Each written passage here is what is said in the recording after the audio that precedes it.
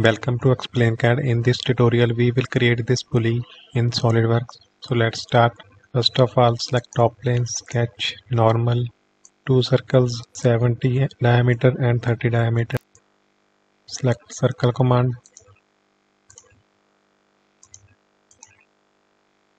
With same center point, right click, select option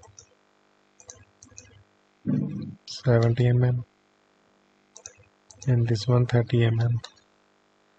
Right click, select option, come back from the sketch, extrude up to 30 mm,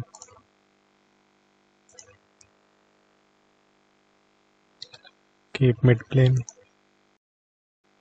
OK. Now select front plane, sketch, normal.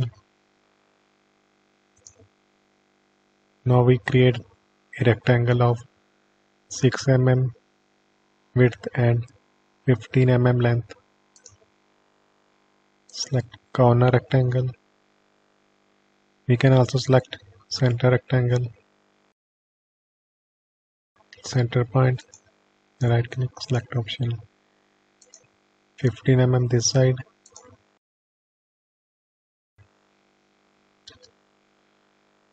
From here to here 6 mm. OK. Right click, select option. We create a line. Select this line, construction geometry. Select this line, make vertical. Come back from the sketch. Go to revolve cut. Axis of revolution, select this line. About 360. OK. Now we create a keyway of 3 by 6. Select top face. Select top face. Sketch. Normal.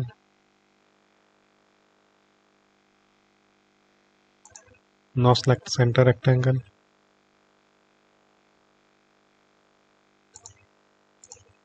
Right click, select option. Select the center of the rectangle. Press and hold control button. Now select horizon point. Make vertical.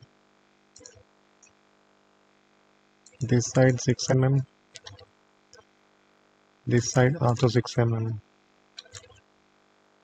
From here to here it's 3 mm.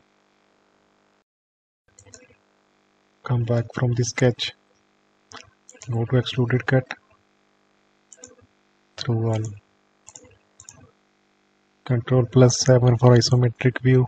This is simple exercise for revolved cut and extrude cut.